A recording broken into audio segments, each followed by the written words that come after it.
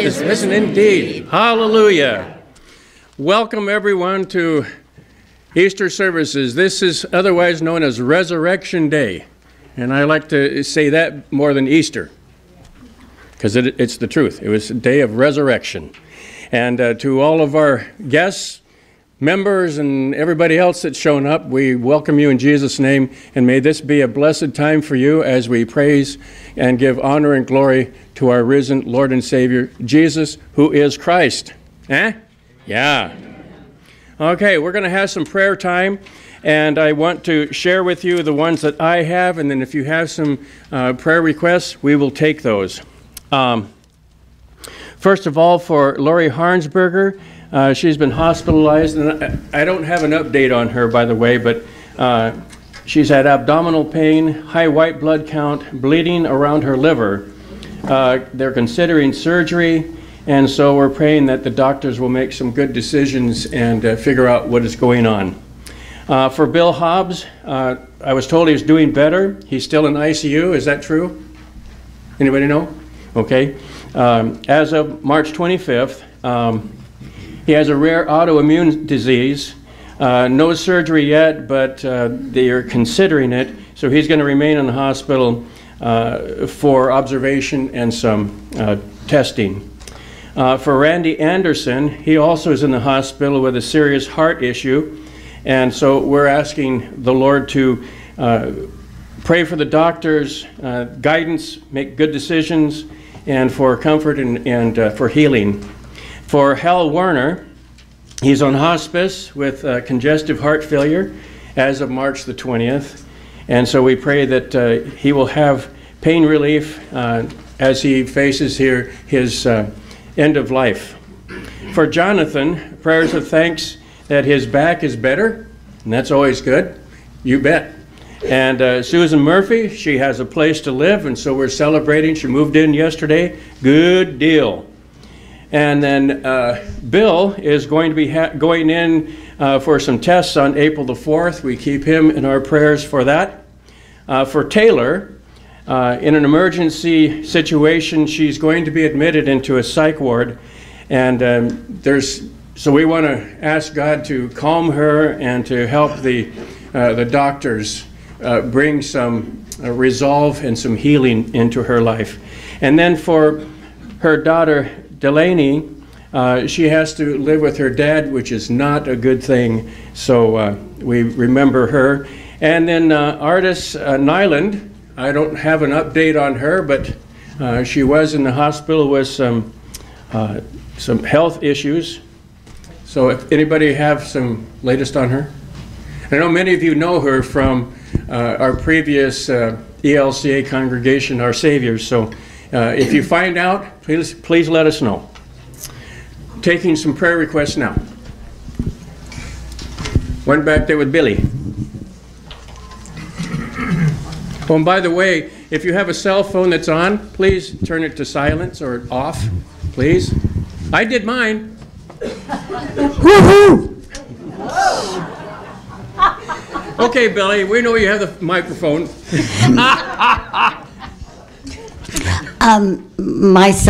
Our son's wife's mother is in the hospital with pneumonia. She's close to Nick's age, and she's struggling really bad with pneumonia. They can't seem to get the fluid off her lungs. So prayers for her. Her name is Brenda Roberts. So she's old. Yep. All right. Go ahead. We want to hear it. And a prayer for Billy. Her neck is really hurting her. What's that? I said Billy. A prayer for Billy. And her neck is really hurting her.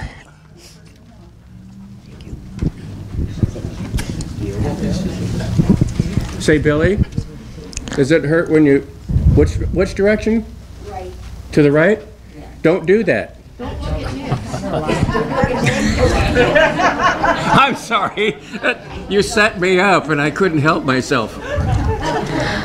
I want to ask for more prayers and also celebration. Al's brother, Clell, had a major brain bleed stroke on Tuesday. He has no paralysis, no slurred speech. They put drain tubes into his skull, and he's doing quite well. And the doctors, the neurosurgeon, said there had to be some kind of intervention for this to happen. It makes no sense at all. The stroke was so major that he should have serious side effects. So we know God is good. Absolutely. What's his first name? Clell. Actually, it's Dawn, but he goes by Clell. Okay, and then also an update on Tony Fromke, and he's doing really well. He's in a ward room now, and he's very lonely because when he was in ICU, there was lots of attention. Okay, so he's feeling pretty isolated right now, and so if you want to give him a call or send a card, go there because he's really kind of hankering for some communicating, and he is able to have control over all of his limbs. He's getting up, and they're gradually teaching him how to get back on track with his walking. He's communicating, he talks. This is another one of those things where they don't get it, that he's recovering from his massive stroke too. So we pray for him because he's also extreme diabetic. He's taking dialysis, and they never thought he'd be able to do that again. So that's pretty cool. Any others? Over. Hang on, I'll be there. An update on Debbie. Her back is still bothering, but she did get some pain pills, but only 8. That's all the government would allow. Yeah, they don't hand those out much, do they? Okay, I have 2. One is that I've asked for your prayers before for my niece Kimber, who's going through a very painful separation and divorce. This weekend, yesterday, was her son's 3rd birthday, and she was not allowed to see him.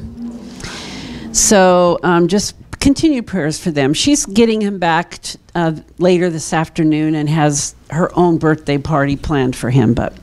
And then the other thing is that my oldest niece, the one who lives in Corvallis, gave me a picture yesterday, and it was of cute little 2-year-old Brooke holding a sign that says Big Sis.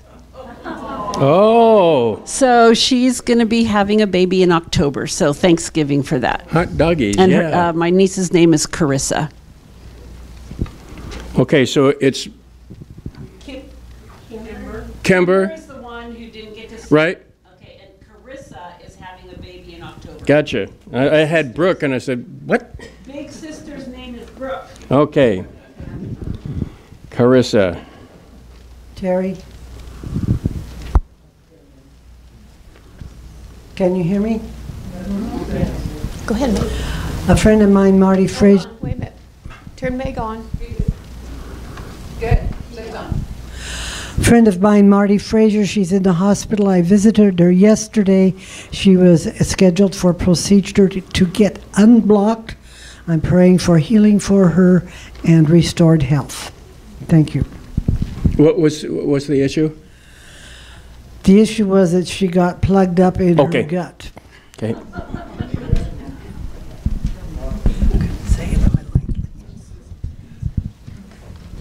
Any others? Susan? Yeah, I have a real close friend in Bandon, Oregon. They took her to the hospital the other day. They still don't know what's going on, but she's home. Her name's Sandy. Okay, thank you.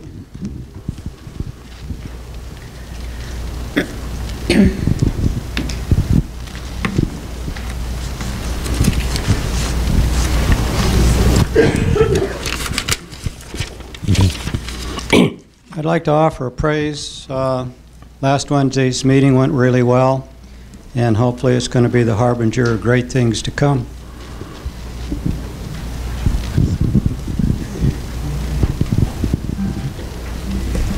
Continue prayers for Michael Turner. He's still comatose. Have not heard how the EEG went on Monday, but I would expect not so good.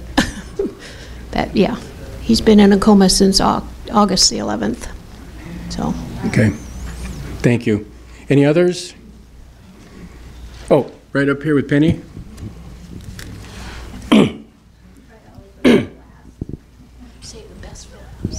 Our sister made it to New Zealand. Yay! First name again? Joanne.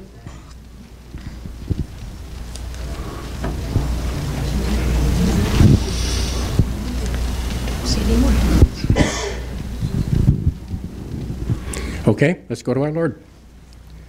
Gracious God and Heavenly Father, we give you thanks and praise for this day in which we can celebrate the resurrection of your Son, Jesus, who is Christ. We thank you for the hope that you give to us in the resurrection of Jesus, and so that as we live in him, we shall live with you in heaven. And we thank and praise you for these folks that we've named before you.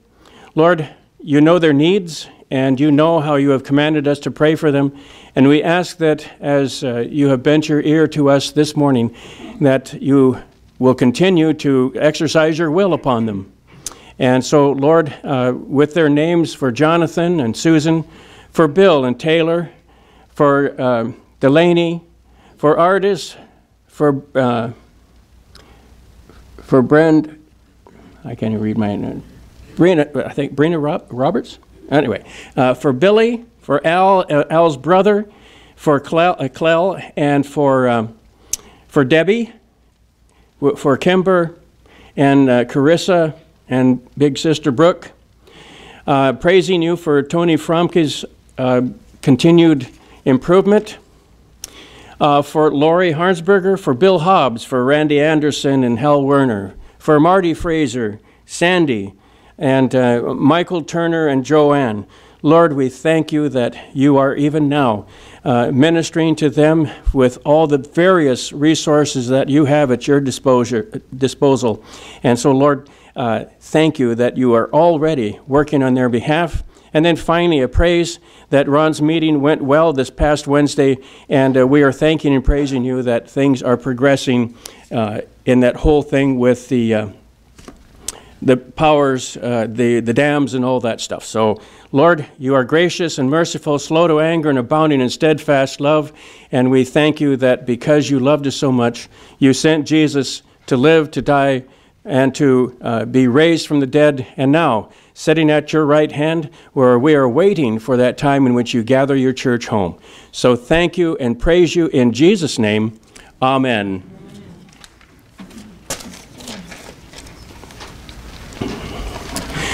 Please stand as you're able for our opening hymn.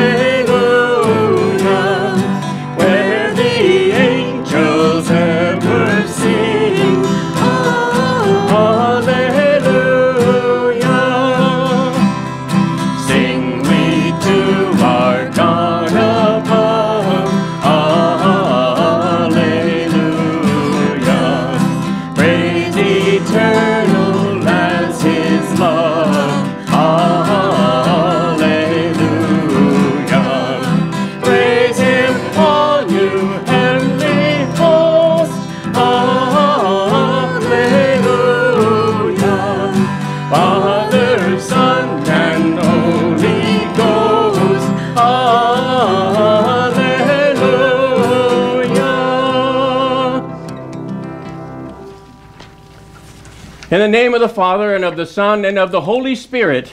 Amen. Christ is risen. He is risen indeed. Hallelujah. The Lord is my strength and my song. He has become my salvation. Glad songs of salvation are in the tents of the righteous. The right hand of the Lord does valiantly.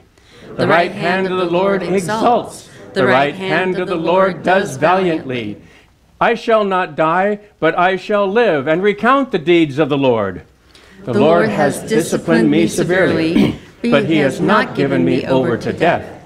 Open to me the gates of righteousness, that I may enter through them and give thanks to the Lord.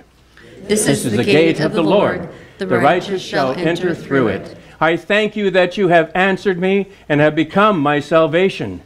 The stone that the builders rejected has become the cornerstone. This is the Lord's doing. It is marvelous in our eyes. This is the day the Lord has made. Let us rejoice and be glad in it. Christ is risen. He is risen indeed. Hallelujah. The Lord Jesus, who earlier had healed Mary Magdalene, sent her on that first Easter morning to be one of the first witnesses to his resurrection. Let us confess our sins to God and ask his forgiveness, praying that he would send us out as witnesses to his resurrection. Almighty God, we have sinned against you in our thoughts, words, and actions. Instead of living in the power of our Savior's resurrection, we follow our own selfish and sinful desires. We turn from your holy word and listen instead to temptations of the world around us. We often live to please ourselves instead of serving others in Jesus' name. Have mercy on us and forgive our sins. We hear the good news. As the Lord showed grace to Mary Magdalene, healing her and sending her as a witness, he shows grace to us. Jesus, our Savior, suffered and died for our sins and rose to life on that first Easter morning. I am announcing to you that your sins are forgiven in the name of the Father, and of the Son, and of the Holy Spirit. Amen. I shall not die, but I shall live and recount the deeds of the Lord. This is the day that the Lord has made. Let us rejoice and be glad in it.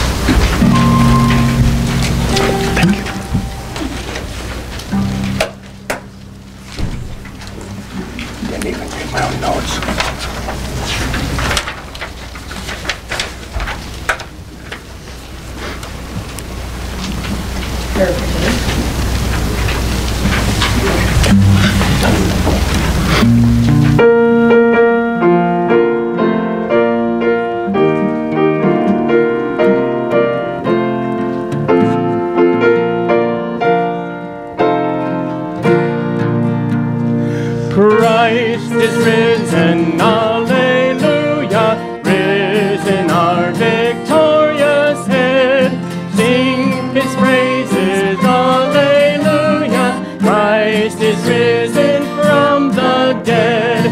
Gratefully our hearts adore him, as his light once more appears. Bowing down in joy before him, rising up from griefs and tears. Christ is risen, alleluia, risen our victorious head. Sing his praises, alleluia, Christ is risen from the dead. Christ is risen, all the sadness of our Lenten past is o'er. Through the open gates of gladness, he returns to life once more. Death and hell before him bending, see him rise a victor now. Angels on his steps attending, glory round his wounded brow. Christ is risen.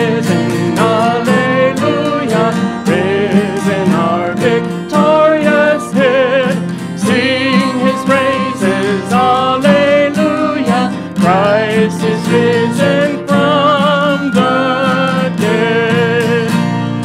Christ is risen, all the sorrow that last evening around him lay, now has found a glorious morrow in the rising of today. See the grave its birth soon giving, bringing up from holy ground. He was dead, but now is living. He was lost, but he is found. Christ is risen, hallelujah, risen up victorious dead. Sing his praises, hallelujah. Christ is risen from the dead.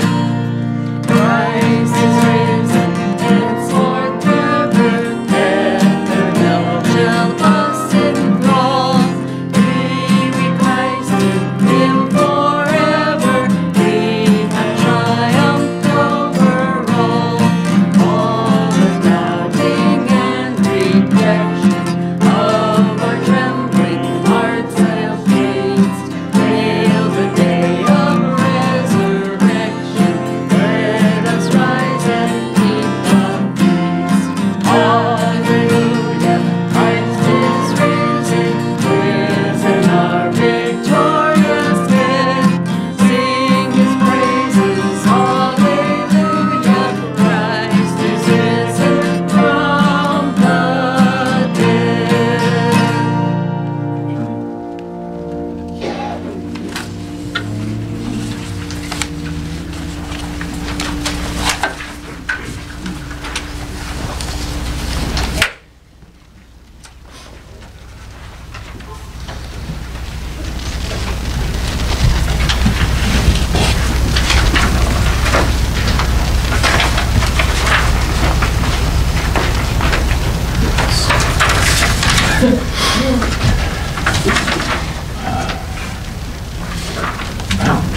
Scripture reading? Is that what it is?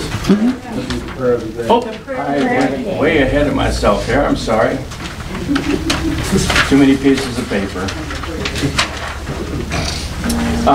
So it's a Prayer of the day. prayer of the day. Now I can't find my prayer of the day.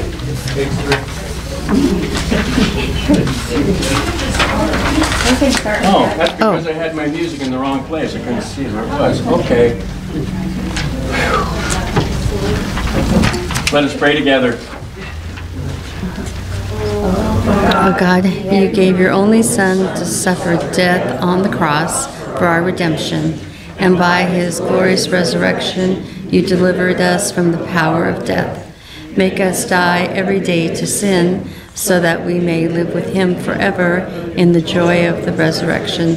Through Jesus Christ our Lord, who lives and reigns with you and the Holy Spirit, one God, now and forever. Amen. Please be seated for the reading of our scriptures.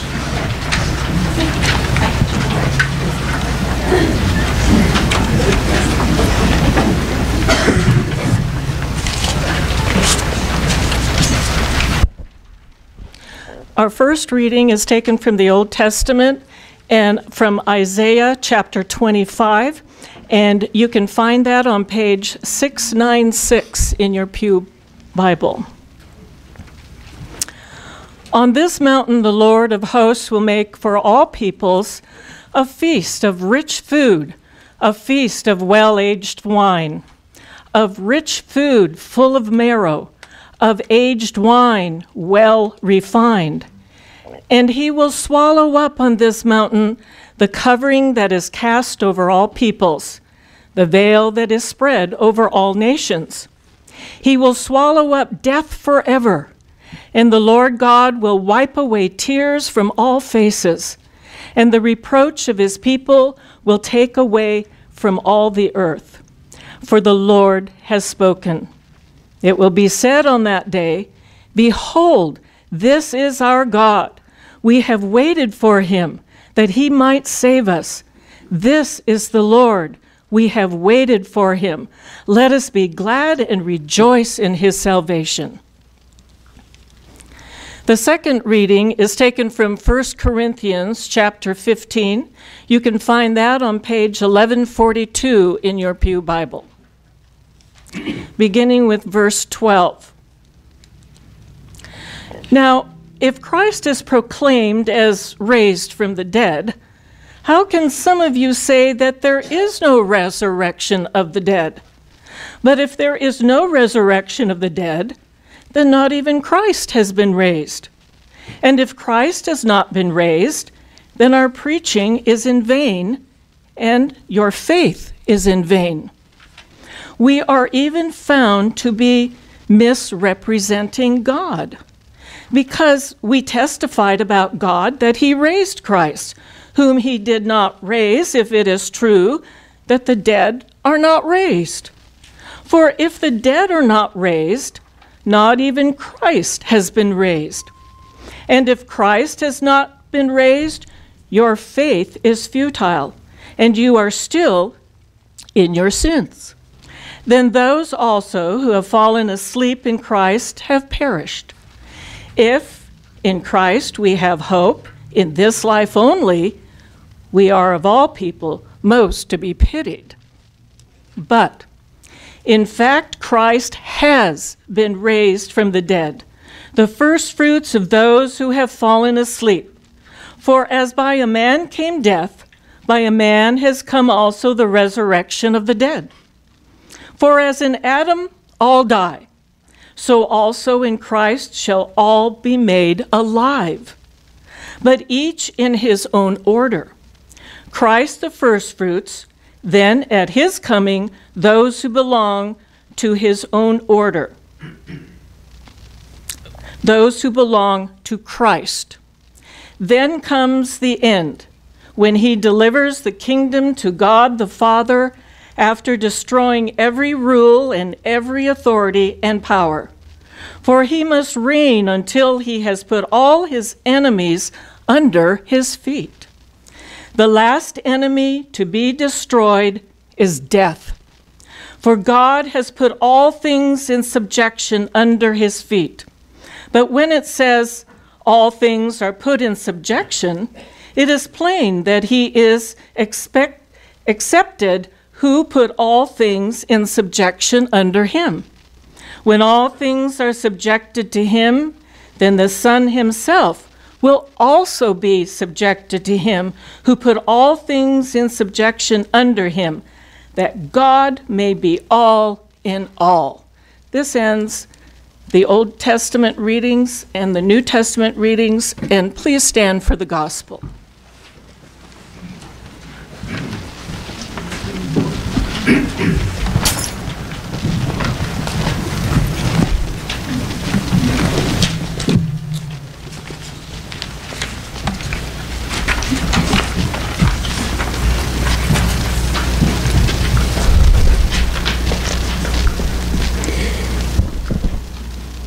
The Holy Gospel according to St. John, the 20th chapter. Now on the first day of the week, Mary Magdalene came to the tomb early, while it was still dark, and saw that the stone had been taken away from the tomb. So she ran and went to Simon Peter and the other disciple, the one whom Jesus loved, and said to them, "They have taken the Lord out of the tomb, and we do not know where they've laid him." So Peter went out with the other disciple, and they were going toward the tomb. Both of them were running together, but the other disciple outran Peter and reached the tomb first. And stooping to look in, he saw the linen cloths lying there, but he did not go in. Then Simon Peter came, following him, and went into the tomb. He saw the linen cloths lying there, and the face cloth which had been on Jesus' head, not lying with the linen cloths, but folded up in a place by itself. Then the other disciple, who had reached the tomb first, also went in, and he saw and believed. For as yet they did not understand the scripture, that he must rise from the dead. Then the disciples went back to their homes. But Mary stood weeping outside the tomb, and as she wept, she stooped in to look into the tomb. And she saw 2 angels in white sitting where the body of Jesus had lain, one at the head and one at the feet. They said to her, "Woman, why are you weeping?" She said to them, "They have taken away my Lord, and I do not know where they have laid him." Having said this, she turned around and saw Jesus standing, but she did not know that it was Jesus. Jesus said to her, "Woman, why are you weeping? Whom are you seeking?" Supposing him to be the gardener, she said to him, "Sir, if you have carried him away, tell me where you have laid him, and I will take him away." Jesus said to her, "Mary." She turned and said to him in Aramaic, "Rabboni," which means teacher. Jesus said to her, "Do not cling to me, for I have not yet ascended to the Father. But go to my brothers and say to them, I am ascending to my Father and your Father, to my God and your God." Mary Magdalene went and announced to the disciples, "I have seen the Lord," and that he had said these things to her. This is the gospel of our Lord. Please be seated.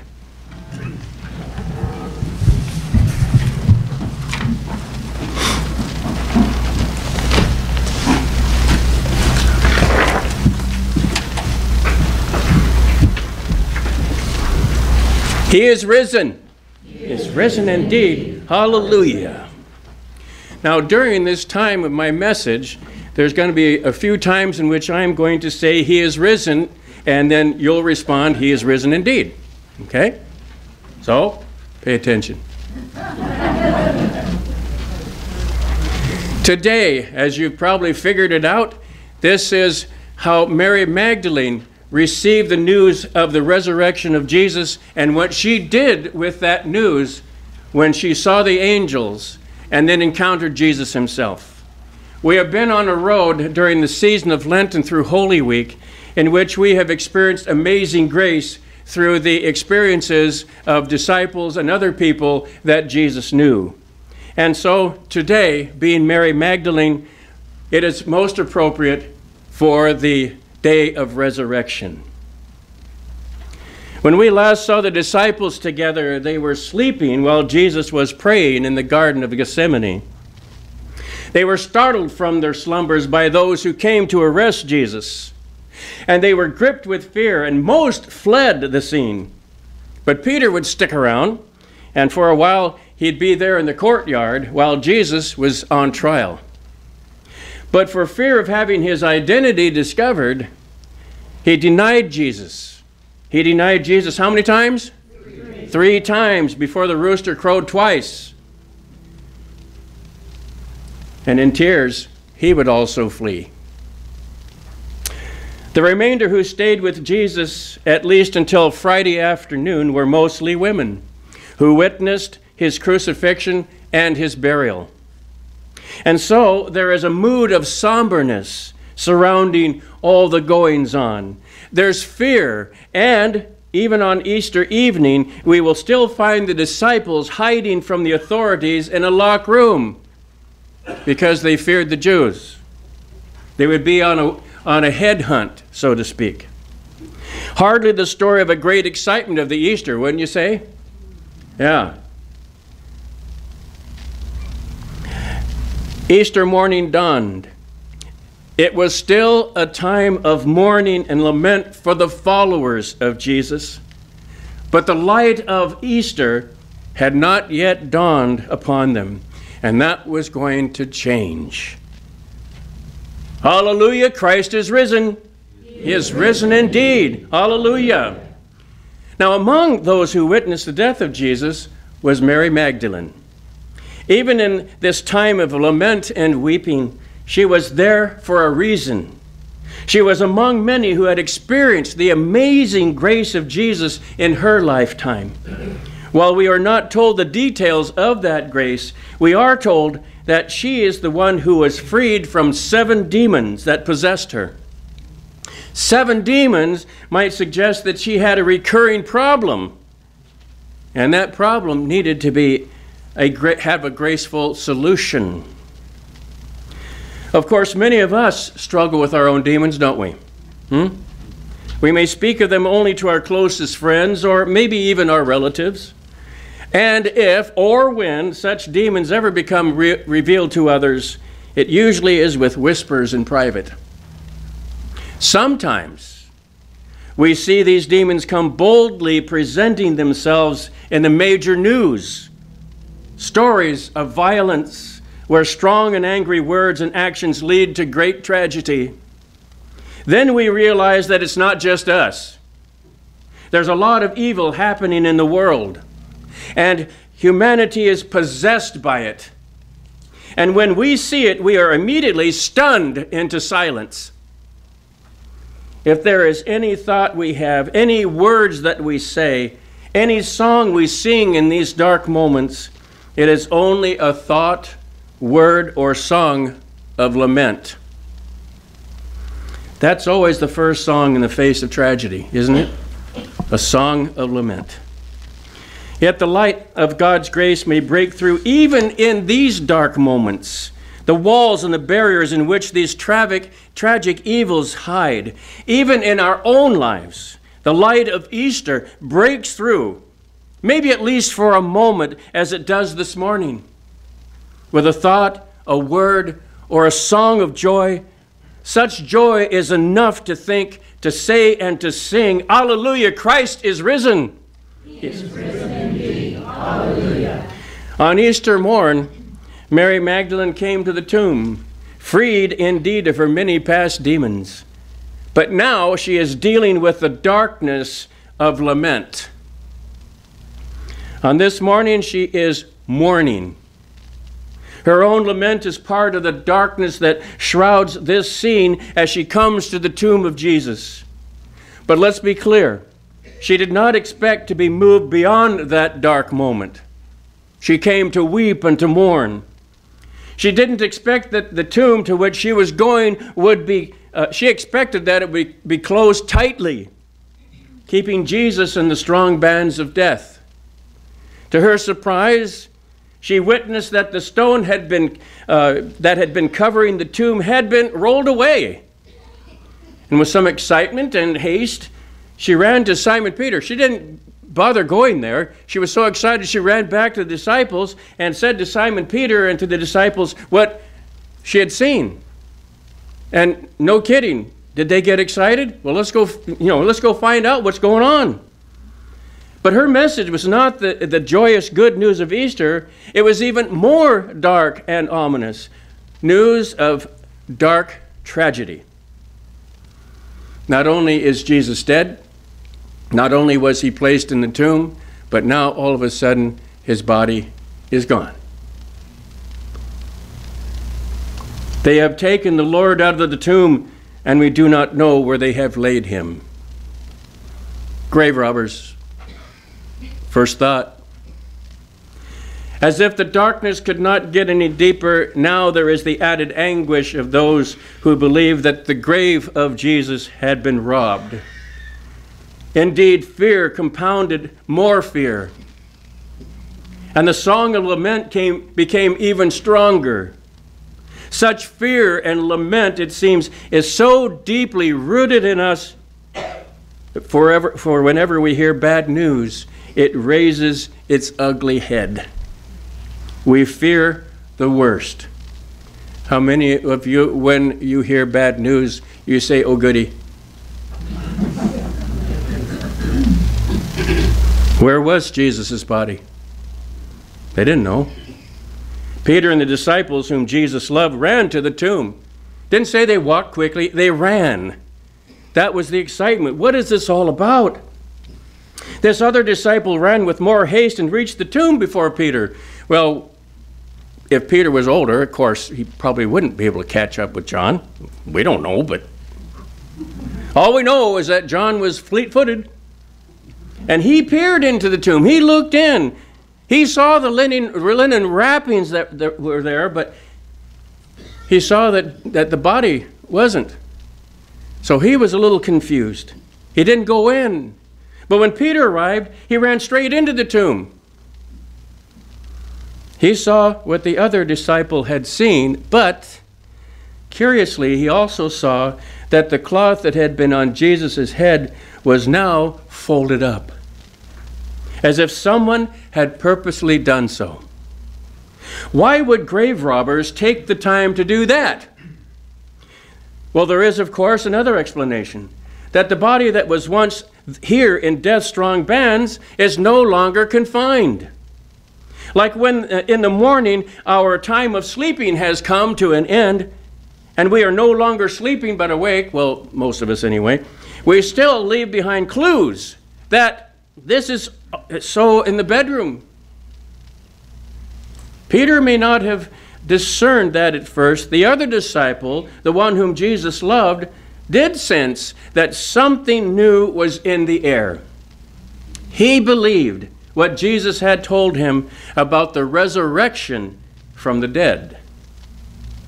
Hallelujah! Christ is risen. He is risen indeed. Hallelujah.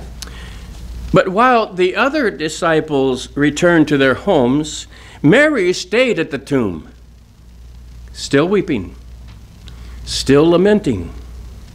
And through her tears, as she looked into the tomb for herself, now she is seeing something different. She sees two angels sitting where the body of Jesus had been lying, one at the head and one at the feet. And these messengers speak to her. They ask the question, "Woman, why are you weeping? Why are you lamenting?" To which she frames her lament even more personally, much more personally than she did to the disciples. Jesus, whom she cherished as Lord because he had in life cleansed her of all her demons in his amazing grace, he was not here. "They have taken away my Lord, and I do not know where they've laid him." No sooner had she been given this expression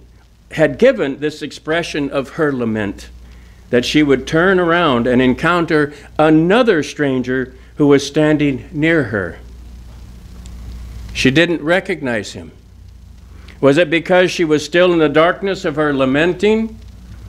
Was it the tears and the swollen eyes that kept her from recognizing?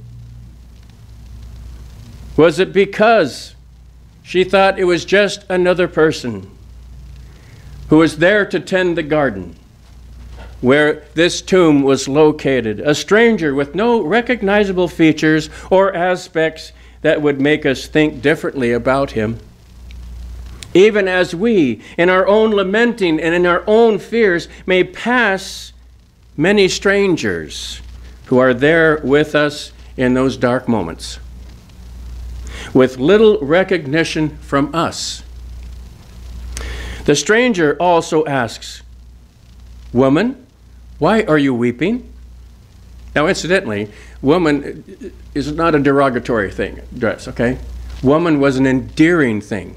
It's like saying to mama, very tender, "Woman, why are you weeping?" But then adds a second question, "For whom are you seeking?" Does Mary sense that this second question has some knowledge about the one for whom she is really looking? In all her anguish and her lament, is this one that could be the one she is seeking? Maybe. At least she replies as though she might, "Sir, if you have carried him away, tell me where you have laid him, and I will take him away." You see, lament has not yet left her. But now she may sense some clue, some hope, that she may find some answers about the body of Jesus. And so she will, but she is in for an even greater surprise. Hallelujah! Christ is risen. He is risen indeed. Hallelujah. When this stranger speaks to her once again, he speaks, as we would say, in her language. He speaks in quite personal terms, using only one word, her name. And in the speaking, she notices something she didn't notice before. "Mary," he says to her. The mere mention of her name is already a life-changing grace, even as it is for all of us. The mere mention of her name is life-changing, and so it is for us. When we were baptized and our names are prominently mentioned in the community gathered here, our own names are mentioned in connection with Jesus, his life, his death, and his resurrection. His voice speaks to us with good news. Good news that falls upon our lamenting spirits and our often deaf ears. His voice graces Mary in her stale lamenting and changes this moment into something totally new, something truly good. Recognizing this voice as one she has certainly known for some time, who has called her name many times before in grace and in promise, she responds with excitement and joy for the first time in days. Rabboni, teacher! When friends or family get together after being apart for a while, greeting one another by name, I don't know how it is in your family, but one that I grew up in, people are compelled to hug each other. How many of you experience that sort of thing? You get together, whether it's friends or family, and you haven't seen them for a while, and it's like, wow, how you doing? Big hug. Now, of course, there were some of my relatives that said, nah, you're not going to be hugging me anyway. And sometimes you say, well, get over here, you know. It's a new moment, you see. Again, for the first time. It's a good moment. It's a grace-filled moment. I don't know if we look at it that way very often, but when we are together with family, with friends, with our church family, it is a good moment. It is a grace-filled moment. You're among those whom you bless the Lord and worship Him together, and it's always good. It doesn't mean that there are folks that you always get along with. But what are we told in Scripture? You are to love your neighbor as yourself. And if you're going to do that, you better love God, because if you say you love God and don't get along, and you hate a brother or sister, you made yourself out to be a liar. See? So it's always good that even the folks that we disagree with, that we, just don't like sometimes, we are there to greet them in the name of our Lord and Savior Jesus, who is the Christ. It's a grace-filled moment. That's why we share the peace. It's a grace-filled moment. And no one could fault Mary for wanting to do the same as she does at this moment with Jesus. If you were Mary, would you just stand there, you know who he is, would you say, oh, it's you. Hot doggies. I don't know about you, but I think I'd do exactly what Mary did. I would want a great big old hug. And so that's probably what Mary did. She couldn't help herself. Here's her Lord. Here's the one who delivered her. Here's the one who kindled and nurtured her faith to the point in which, when he was gone, as she thought, she lamented. She couldn't understand how Jesus could be gone.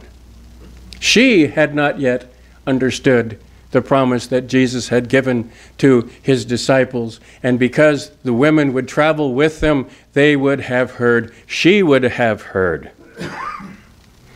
And Jesus, the bearer of all grace, would certainly not want to deprive her of that moment. Now, in their encounter, death no longer keeps them apart. Now, tears of lament give way to tears of inexpressible joy. So her eyes got even more swollen. But wouldn't that be a good deal? Tears of joy. So Jesus says to her something interesting. Do not cling to me. How many of us, when we've seen somebody we haven't seen for a while, or they're very dear to us, or it's kind of like when Cheryl and I would visit our parents, or they would come and visit us, whenever we would say goodbye for the time, because we lived several miles away, that we would say goodbye with a big hug, and it was because we may not see them again. And so we milk dry all the moments that we have of joy. And yes, there's tears, and we might not see each other again, but then there are those tears that say, we've enjoyed this time. It's been a grace-filled time. And incidentally, my dad, who was never a hugger, he was one of those stoic Germans, you know, and Germans aren't funny, right? Norwegians are. Yes, they are. They tell jokes on themselves. You'll never hear a German tell a joke on themselves because they're not funny. I'm German. I don't know. Maybe I'm a weird German. But anyway, I like people when they set me up so I can get them. Many of you know that, right? Yeah. But these are those moments, and Mary was smack dab in the middle of it, wanting to hang on to Jesus. You're here, you're alive, I want to stay with you. But Jesus is telling her, don't cling to me, Mary. Don't try to hang on to me, keep me here. It's wonderful that we are reunited. It's wonderful that you've heard the good news. You've seen me, you know that I'm alive. I'm not dead any longer. This is good news. This is a good moment, but it has to be just a moment. But Jesus tells her the reason why she needs not to cling to him, and that is she needs to let go because she needs now to go and tell someone else. She needs to go and tell the other disciples he is alive. It's not easy to let go of joy, but it needs to be shared. It needs to be extended. And that's our business. That's our job, folks. You know that. We would like to cling to Jesus when we encounter him in so many different ways. It's one of those breakthrough moments when you've experienced the grace of Jesus and you don't want to let go of that moment, right? You ever had one of those? Maybe you're out in the mountains and all of a sudden you're sensing the glory of the Creator. And then you think about Jesus, who was there with God, Father, Son, and Holy Spirit, putting everything together, and it was good, it was wonderful. Now it's broken, yes, but it's still good and wonderful. And we can look and we can praise our Creator and know that Jesus is as close as the very air that we breathe. That joy that we experience in times like that, whether it's out in God's good creation or among the people of God or people that you love, that joy needs to extend because it needs to be something that is caught. And we've been doing some of those kinds of things here lately with the little Jesus. Well, mine disappeared. He was wandering around here. Oh, here he is. He got moved. But our little Jesus. And some of you have been using this as a way of sharing your faith with others. One was telling me about 3 encounters. And each one began with this. Folks, if you see a little Jesus and you want to share it, take it and share it. But we always have that lead in. Do you need a little Jesus? And so you can say, here's a little Jesus. And they say, what's that all about? Well, you got the foot in the door. Thank you for asking. And you'll see how people's eyes light up. It's like when you say, God bless you, when you're talking with folks. Doesn't matter if they're people you know or not. Their eyes light up. Even if they don't believe in Jesus. You see a change in their attitude. It's really an amazing thing. If they want to be angry, that's their fault. That's on them. But you are sharing a joy that you have in your life because Jesus is real to you. He is the resurrected Lord, and he is with us now. We just don't see him. He's here just as he promised. I am with you always, not some of the time, not most of the time, but all the time. So now she, like us, need to go and extend that joy, because there's others who are living in lament. There's a lot of people, even on this resurrection day, they're not having a good day. They're facing tragedy, ill health, maybe broken bones, separation, either from a spouse or a loved one. Doesn't matter. They're in the midst of lament. There is a great sadness. But Jesus says, the good news that you are going to take is going to change the attitude of those disciples when you go back and tell them. And he says, this love, I'm sending you out because I have not ascended to my Father yet. There is no time to waste, because soon I will be ascending. These disciples need to hear this good news. They need to have some joy in their life, because they're still back in that room hiding. Even though Peter and John and some other disciples have heard this good news, they are still sad. They're still bewildered. They can't make sense out of anything, especially when Mary comes back. Jesus tells her, I'm ascending to my Father and your Father, to my God and to your God. And ascending means more than ascending to the cross as he did. It means ascending to a place where all can be seen and cared for by him.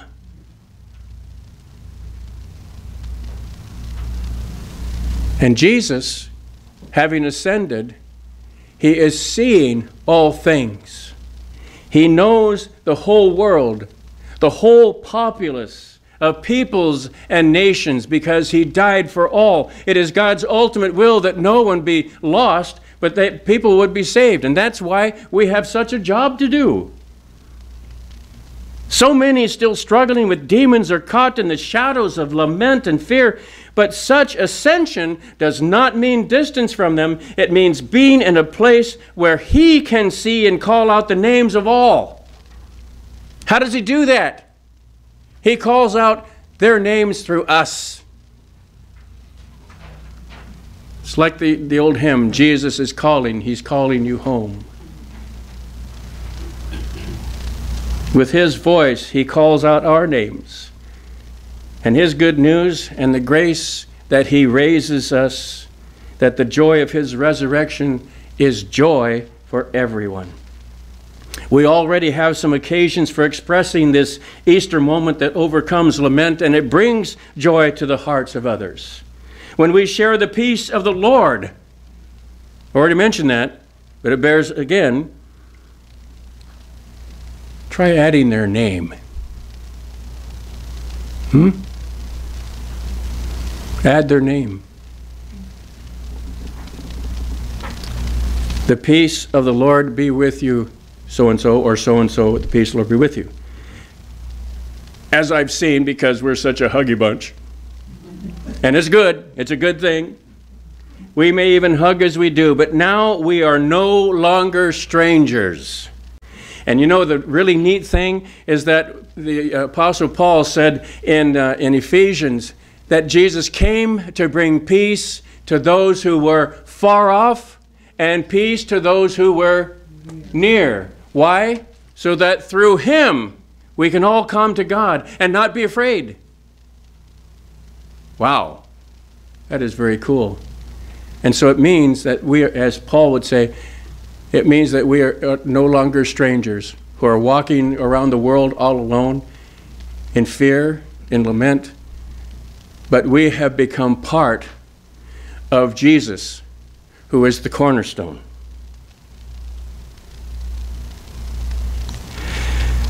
So with these no longer strangers, through the reconciling peace of Jesus our Lord, these words of peace Jesus gives to us, his own to us, the words of our dear brother, our dear friend, our dear risen Lord Jesus Christ.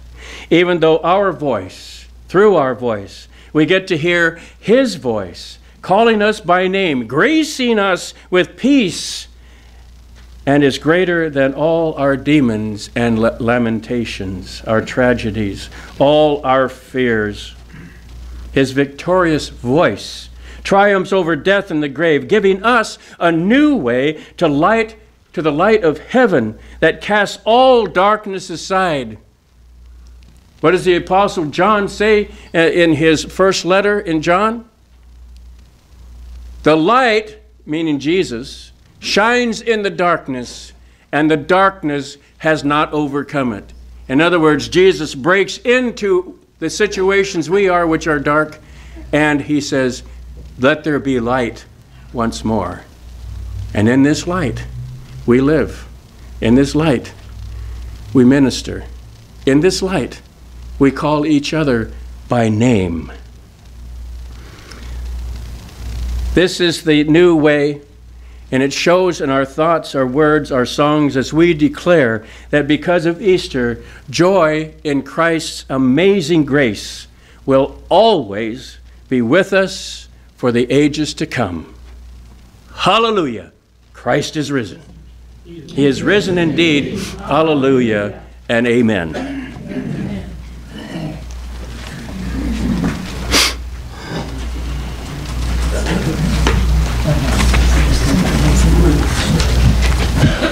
So you please stand as you're able for singing of Amazing Grace.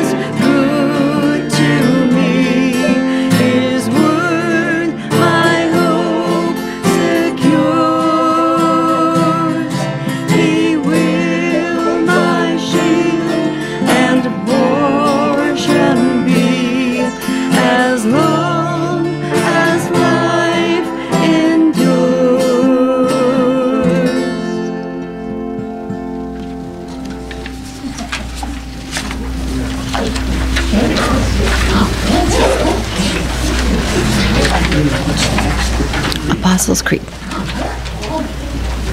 Together we profess our faith. I believe in God the Father Almighty, creator of heaven and earth. I believe in Jesus Christ, his only Son, our Lord. He was conceived by the power of the Holy Spirit and born of the Virgin Mary. He suffered under Pontius Pilate, was crucified, died, and was buried. He descended into hell. On the third day he rose again. He ascended into heaven and is seated at the right hand of the Father. He will come again to judge the living and the dead. I believe in the Holy Spirit, the holy Christian Church, the communion of saints, the forgiveness of sins, the resurrection of the body, and the life everlasting. Amen. The peace of the Lord be with you always. And also with you. We take a moment, share the peace with one another. Use their name.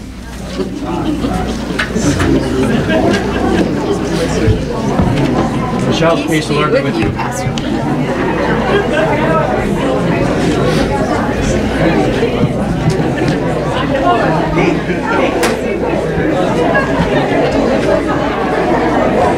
That changes glasses. Yeah. So you can see. Well, I can see you. So that I won't fall down. Oh, yeah.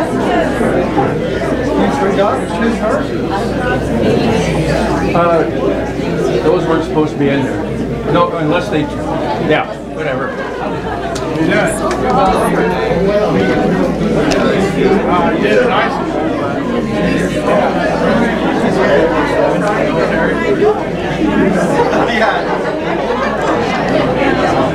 I did.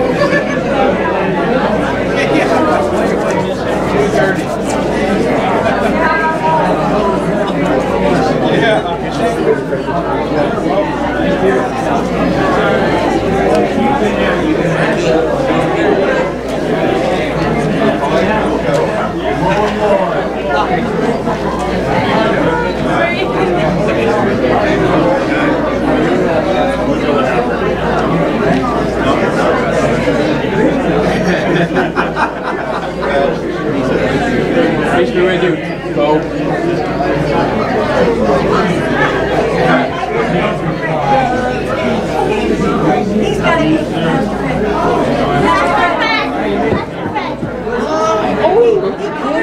Beautiful, thank you.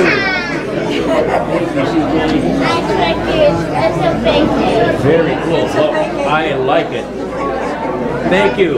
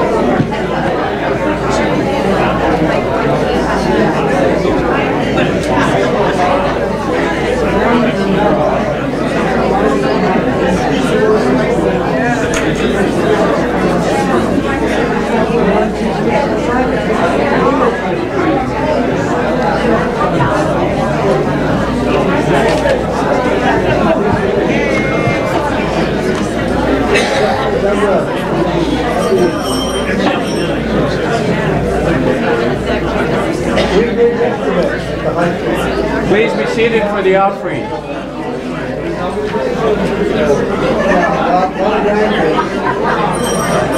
Please be seated for the offering.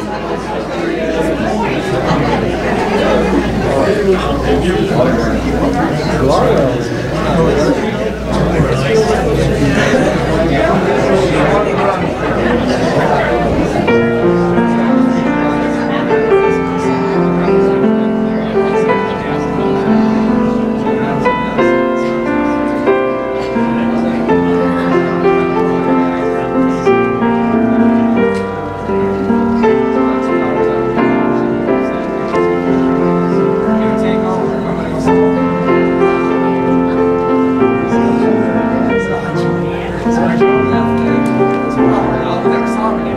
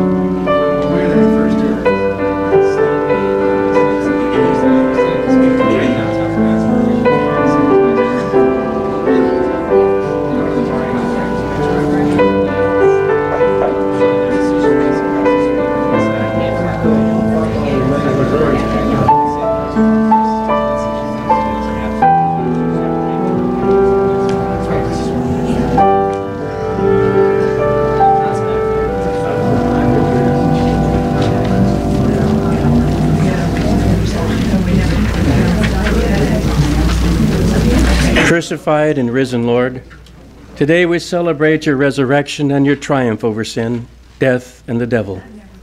In you we have forgiveness and the sure and certain promise of eternal life. We have heard the glad news, he is risen. We believe that you are our living and reigning Savior. Gracious Lord, have mercy on us and hear our prayer. Crucified and risen Lord, you healed Mary Magdalene, casting out demons that possessed her. In grace you called her to be a witness to your resurrection. As you did in the lives of Mary and your disciples, you have showered us with your grace, healing us by your wounds and calling us to serve others and live as witnesses to your amazing grace. Gracious Lord, have mercy on us and hear our prayer. Crucified and risen Lord, we pray for healing for those in need in body and spirit, especially, again, those we name before you in our hearts.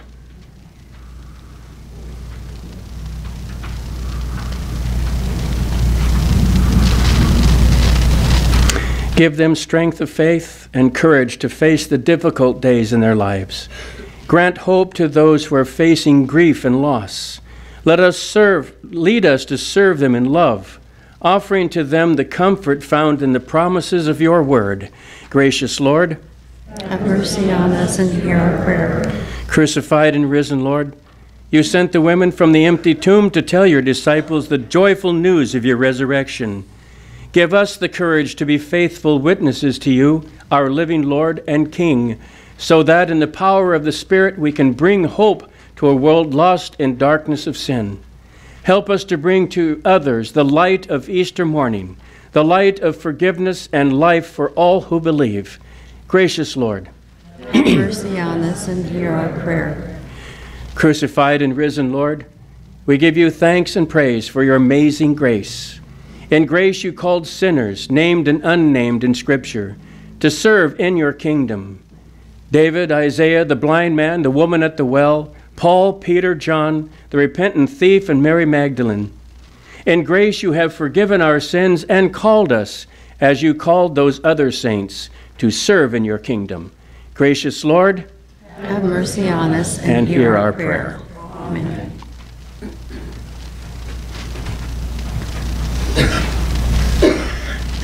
Our Lord Jesus Christ, in the night in which he was betrayed, took bread.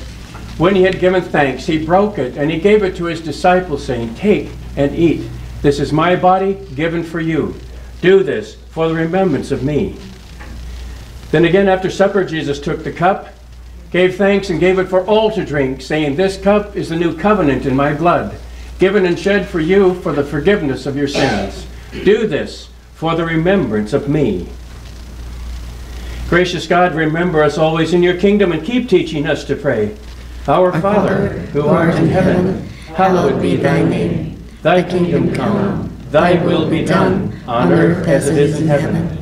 Give us this day our daily bread, and forgive us our trespasses, as we forgive those who trespass against us. And lead us not into temptation, but deliver us from evil. For thine is the kingdom, and the power, and the glory, forever and ever. Amen. Dear people of God, all things are prepared, and the Lord invites you to his supper table. Once again, worthiness to receive the body and blood of Jesus is simply a believing heart. God knows your heart, and when at times we feel that we're not able, that is when our Lord would say, that's when you need to come, because my grace is here for you. And as we know, that our Lord's grace is sufficient for us when we are weak. So the ushers will assist you in a moment, and incidentally, we do have gluten-free wafers, if that is what you require or desire. And you'll be coming to me, which is in the center. There's two stations, one over there, one here. And I'll have the gluten-free wafers. We also have grape juice over wine, if that's what you require or desire. And so as you come, just place your index finger up, and we'll know what to serve you. God's peace and his resurrected strength and healing is here for you. Come, because he has prepared it.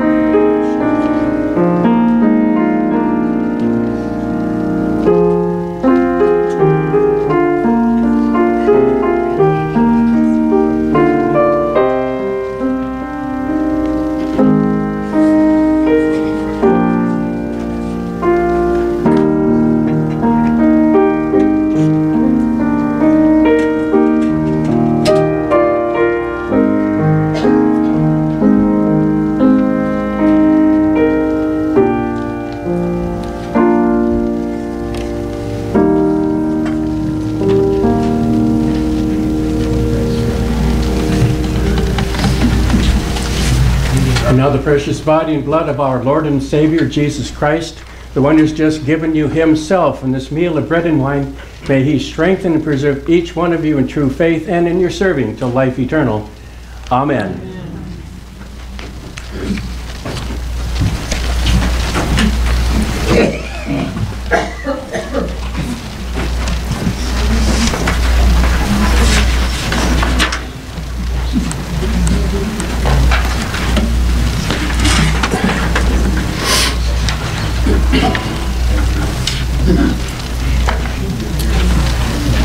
Christ is risen. He is risen indeed. Alleluia. Death is swallowed up in victory. O death, where is your victory? O death, where is your sting? The sting of death is sin, and the power of sin is the law. But thanks be to God, who gives us the victory through our Lord Jesus Christ. Now may the God of peace, who brought again from the dead our Lord Jesus, the great shepherd of the sheep, by the blood of the eternal covenant, equip you with everything good that you may do his will, working in you that which is pleasing in his sight. Through Jesus Christ, to whom be glory forever and ever. Amen. Christ is risen. He is risen indeed. Alleluia.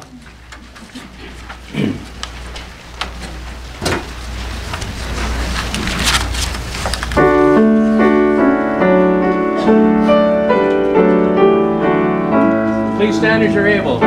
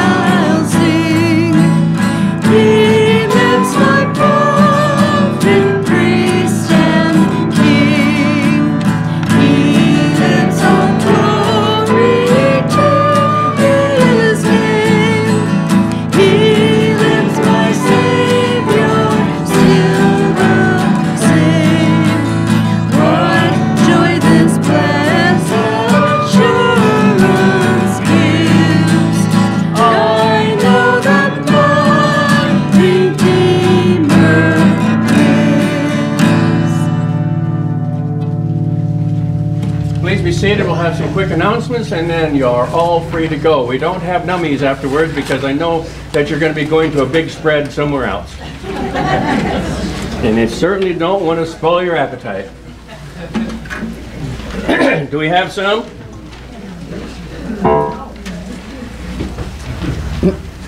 Wow, that's amazing. All right, well, that's good. What? I thought council had some announcement. Not that I'm aware of. Did we have an announcement from council?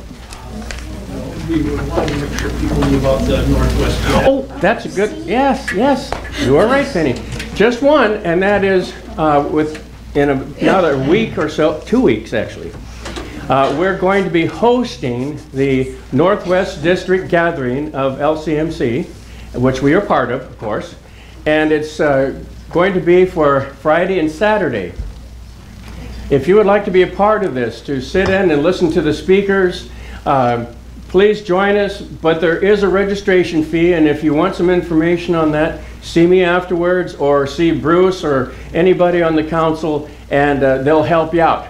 But I really encourage you to do that. It's an opportunity when we have it here, and we don't have to travel somewhere else. And it's going to be an absolutely wonderful time. And we're going to have some really neat worship. We're using a few of the more modern ones and lots of gospel songs. And it's just going to be a hoot. And then Saturday night. Oh, that's right. And Saturday night, we are having a concert here. We have the Bethel Mountain Band. And so tell your friends and enemies and all that that they can come here and enjoy each other and have some really fine music. Saturday the 13th. That's Saturday the 13th at 7 o'clock. At night. I'm not going to be here at 7 o'clock in the morning. Let me tell you that right now. Good point. Good point. Okay. So, God is good. All the time. All the time. God is good. He is risen. He is risen indeed. Hallelujah. Hallelujah. And He's coming again soon. Come, Lord Jesus. And so, howdy and shake with folks you haven't seen before or seen for a while. Introduce yourself. Tell them how grateful you are that they could be together on this Resurrection Day to praise our Lord and to be a part of, Resurrection Day. It's an awesome thing. It's very good. And God's grace is always with us. So go in peace now and keep serving our Lord. Thanks be to God.